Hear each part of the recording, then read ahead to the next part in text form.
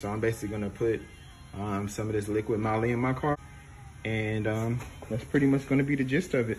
There's my old oil. I'm gonna put the new filter on and check my numbers. That's it, guys. Thanks. I honestly just can't believe how long my oil is lasting. This is definitely a first for me.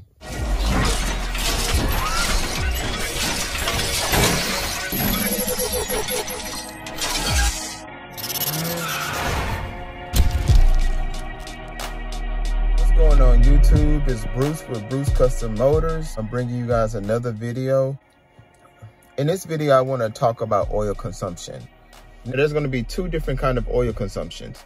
You're going to have the oil consumption that is caused by a failed piston and ring, warranted up to 100K extended warranty by the dealership.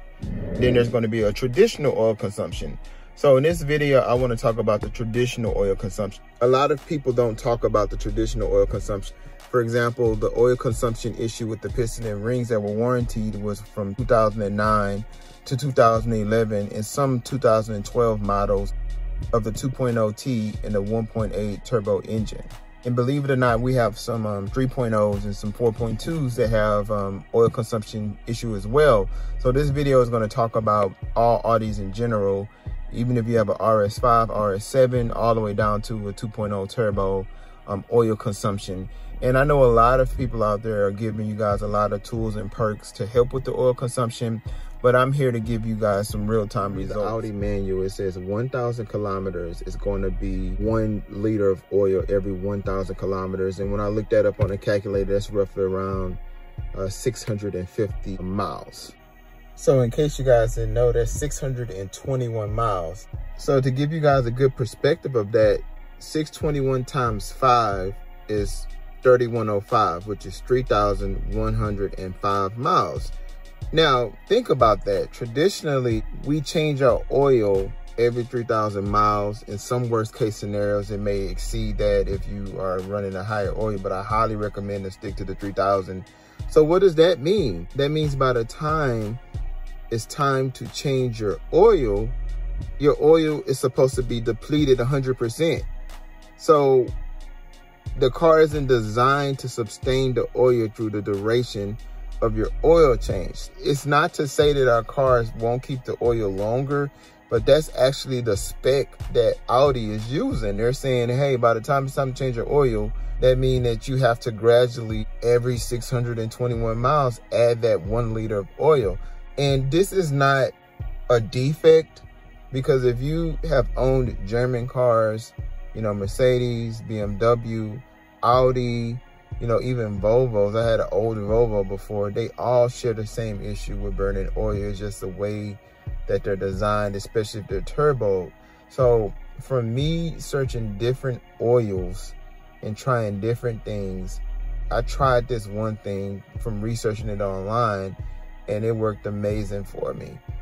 So let me give you an example of what I'm saying. I went 3,000 miles without adding oil to my car, and I still had about 4.5 quarts of oil, whereas before, when I would change my oil, I would only have about 1 quart to 2 quarts if I'm lucky in my vehicle. So what I used was Lucas Oil Stabilizer. This thing has worked magic for me. You know, not only does it help with your oil consumption, it also helps your pistons and rings, and it kind of helps to keep enough thickness in the oil for your engine and your lifters to run properly without having metal to metal or the oil being too, you know, loose from the heat. It's almost like an oil cooler for a car in the sense that it keeps its thickness. Now, it's not making your oil gunky and thick. You know, it's actually helping to give it that body and that volume that it needs. So I highly recommend it. I'm not sponsored by them. However, in the link, I'm going to put one of my affiliate Amazon codes to where you can get a discount. So I'm going to start dropping that. I've been working with Amazon lately to try to get you guys discounts. But yeah, this is real results, guys. I traditionally use Moly oil on my car, which is the best oil. I've used Castro oil, I've used Royal Purple, I use Mobil 1, And the oils work fine, but adding Lucas oil stabilizer to your oil changes will help you with your oil consumption. It will help you tremendously. I've heard in some cases it's even helped stop leaks because it gives it that thickness that it needs. So I'm just giving you guys my example. You know, I'm not an expert, but I've been through a lot and I've seen a lot and I've tried a lot. So I'm sharing all of my trials and tribulations with you guys in case you guys are running into this issue and you guys need to know what to do. So yeah, Lucas oil stabilizer, I would definitely say replace 1/4 of your oil when you're doing the oil change with Lucas oil stabilizer, and you're gonna be perfect. It doesn't hurt your performance in your engine. It doesn't slow your engine down. It actually makes your engine idle a lot better in doing this. So yeah, another video to you guys trying to drop the knowledge. As you can see, I have fun stuff. I got some pulls, I got audio tech, I got DIYs, I have tuning performance. Make sure you hit that like button and subscribe if you want to be kept up to date with the latest things with Audi from B7 all the way to B9. All right, thanks, peace. Yo, what's going on YouTube? I'm just gonna do a quick video on oil changes for our cars. This is gonna be for the Audi A5 V8 platform. I do have a cheat code because I have air suspension that can go up this high. Just showing you guys, it's like I have a lifted truck.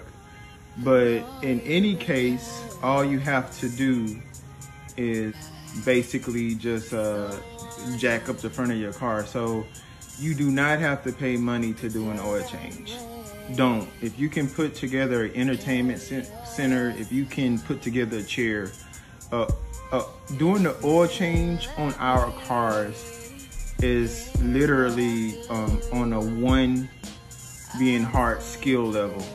So I'm going to show you my DIY on an oil change. And I know a lot of people may say, duh, but I just want to show you guys how easy it can be to do an oil change. So the only thing that I have to do right here, as you can see, is I'm going below my engine. And all I did, that's like my little oil pan right there. I loosened this bolt from the bottom. This is a T40.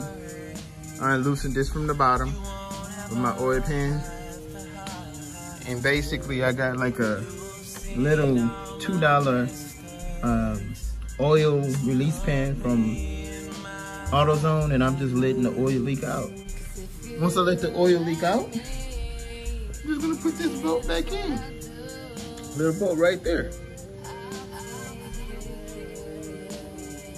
And so once I'm done letting the oil out and I put the bolt back on the car, I got this little tool, $2, like about $2.99 from AutoZone. It's basically oil filter wrench or tool, and you just put that on top of your oil filter.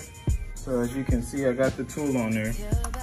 So the only thing I'm gonna do is I let the oil out already. So the only thing I'm gonna do is just loosen this up, just like that.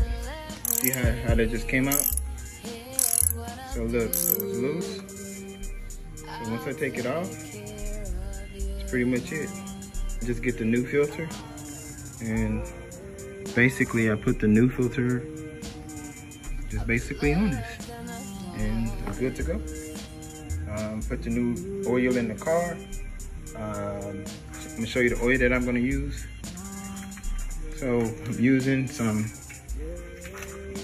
liquid moly, and if you have any leaks in your car, or if you have a lot of blow by, I definitely recommend this Lucas heavy duty oil stabilizer.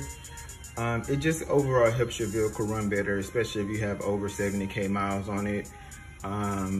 It just makes it work that much better. It prevents leaks. If your oil is too thin, it gives it the right amount of thickness. So you actually add this to the oil and it works perfect. So I'm basically gonna put some of this liquid moly in my car, as well as the Lucas. And that's pretty much gonna be the gist of it. There's my old oil. I'm gonna put the new filter on and check my numbers. That's it, guys. Thanks.